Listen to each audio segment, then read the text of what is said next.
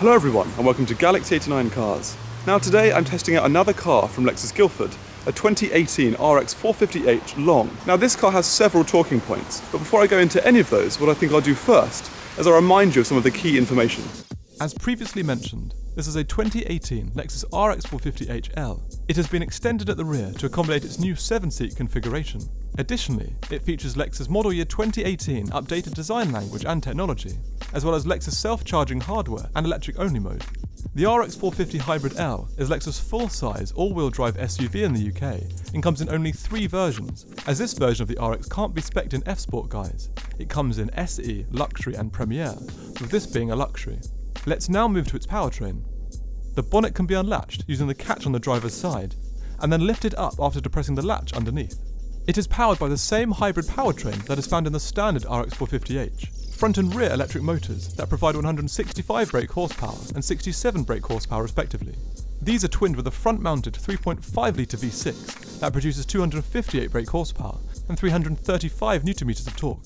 The total output is also the same at 305 brake horsepower, but due to the car's added weight of 105 kg to 2,205 kg and increased length of 110 mm to 5,000 mm, the 0 to 62 mph or 100 km/h time has been reduced by 0.3 seconds to 8 seconds, with the top speed also being reduced by 12 mph to 112 mph.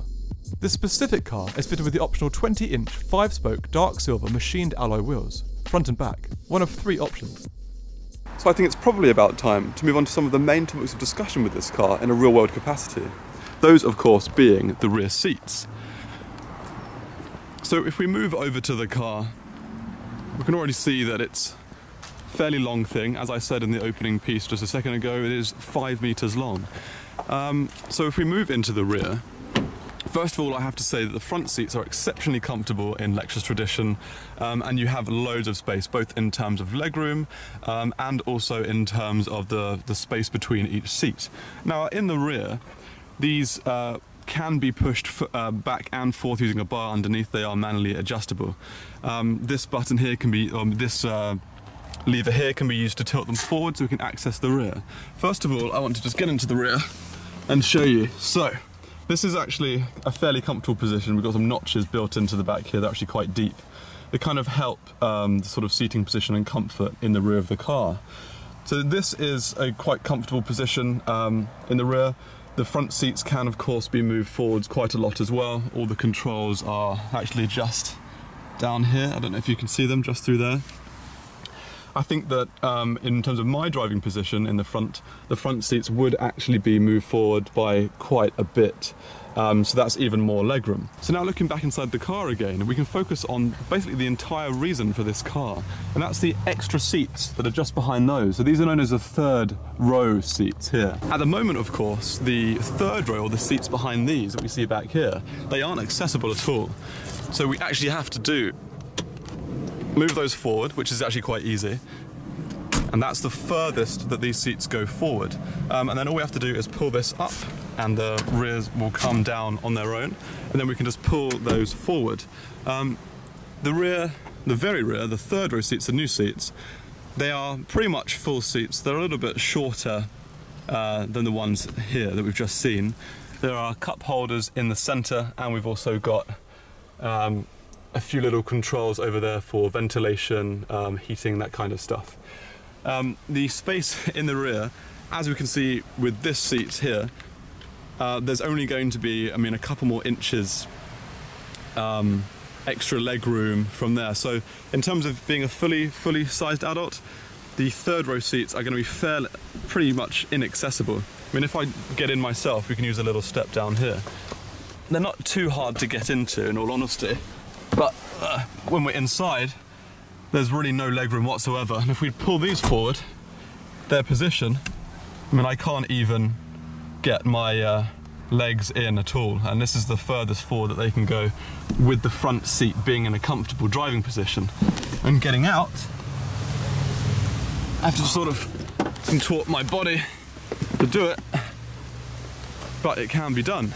After contorting myself to actually be able to get out of the rear, we can then just take one hand and then push these seats back into position. So after moving them back into position, what we have to kind of conclude is that for an adult at least, these third row rear seats are fairly unusable. Now with that seat back into position, of course we have a very usable second row, and you even have this centre section here that pulls out just like it did in the standard one with dual cup holders, and you've got the ventilation back here as well and the small pockets here, and even the Mark Levinson speaker system that extends around to the sides. So this second row section is still a very, very usable area. But then of course what we have to take into consideration is that these rear seats are sitting directly over the rear axle, which I can imagine for anyone who is sitting in there is going to be a fairly bumpy ride. Now, this section before, of course, the car has been extended by about 110 millimeters over the previous cars I've said before. Now all of that's going to be extension here at the rear. Now you would expect there to be more storage capacity in that case, but actually if we take the key and have a look inside, the storage capacity here is very limited, so we can do that with the key. So this is a brand new car, so we've got things unwrapped still. Now this is basically the entire storage capacity of the boot if you're trying to use all 7 seats. Now it's around about 167 litres if I can remember correctly. And it's not really that deep at all. So the storage space in the standard RX is over 500 litres. You're having to compromise quite a lot for this setup. Now of course you can move these seats forward. If you do that off the top of my memory, you still only get to around 400 litres of storage space, because these are actually quite far back into the car and this is quite a shallow area anyway. So that even with these seats down, you're still lacking in space in comparison to the standard RX. One positive that can be drawn from the extension of the wheelbase is that this car has quite significantly more overall storage capacity than the standard RX. I believe the standard RX has around 1500 litres, but with the third and second rows laid flat, I think you have over 100 litres more in this car.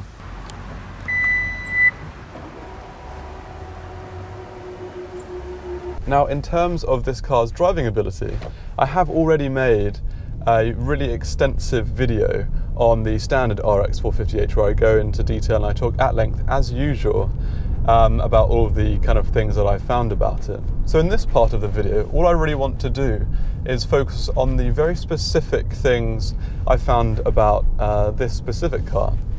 Now, a couple I'm going to bring up at the beginning are going to be negative, but then we're going to bring up some positives as well. So specifically about this car is that under the steering wheel there's a bit of plastic that bulges out, and I guess that's to protect the mechanism or something, because this has got a fully electrically adjustable steering wheel, which is actually positive and I'll move on to later. But in this, if you like to sit quite close to the wheel, or if you have fairly long legs like I do, what you find is that your leg is constantly banging against this bulge component. And rather than just being a bit annoying, it's actually quite dangerous, because it can obstruct the free flow of the free movement of your foot transitioning between the pedals. So there's that first of all.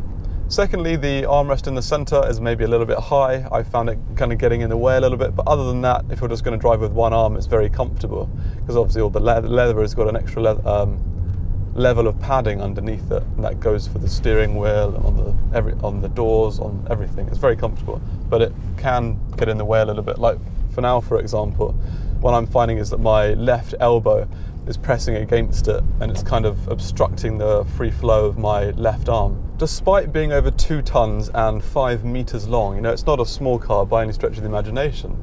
It's actually very easy to drive, and that comes in several forms. The first is its sort of ease of manoeuvrability. On a normal driving road in the UK, and we don't have the largest lanes over here, what you find is that you're able to position the car very well, and you're able to maneuver the car very well. The steering is very light, and you know, you're able to drive a very large car very easily with one hand. So that obviously comes in its manoeuvrability physically through the steering wheel, and also the visibility provided by the windows and the mirrors. Secondly, the car doesn't feel stifled at all in terms of its performance. Now, what you have to remember when you drive a Lexus is that unless you're driving one of their specifically named F-Sport cars, you're not driving a car that's designed for actual performance.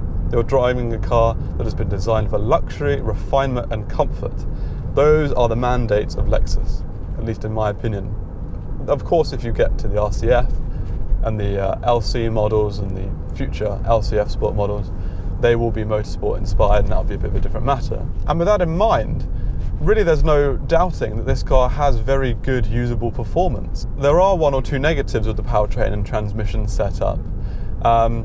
One of which is one that's been spoken about quite a lot with the CVT gearbox. There's a little bit of lag in this. So for example, I put my foot on the throttle now, and then after a count of 2 or 3, the car decides it's going to accelerate. So there's a little bit of lag when you first depress the pedal. It's not very responsive in that respect. And secondly, at low speeds, the car can be very jerky and quite jolting. Despite those two criticisms, I have to reinforce that the general real-world usability of the performance is very good. An example of this is when I did a short motorway test yesterday that I didn't film.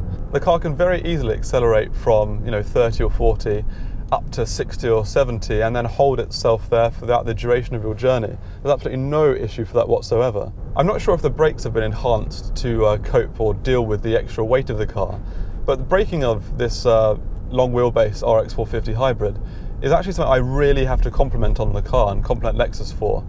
It's extremely reassuring, and you can do it very progressively. Being a model year 2018 car, the car also comes with Lexus improved and enhanced infotainment system with the larger screen. I did go through all of that in my previous video, so I won't show too much of it now. It has the same kind of layout and configuration and physical interface here with the kind of retro-ish mouse and the way that it snaps, the kind of snap to function on the screen itself. Once again, the speakers are very good. They're related to this. I'm not sure if this has got the full 15 speaker Mark Levinson system, but even if this is just the standard system, it's actually very, very good. It's got good signal strength on the DAB digital radio, and in terms of moving through the different option screens and loading new options, new radio stations, it's very responsive. Because I've already made 2 videos on the standard RX450h, I don't really want to say too much more about this car. You can find all the other information in the other videos that I've made. Before I sign off, I want to say a huge thank you to Lexus Guildford for loaning me the car for a couple of days. They have a great selection of cars, so if you're in the area, make sure you go and check them out. All of their contact details are in the description of the video. Please subscribe for all the latest content, and until next time, thanks for watching.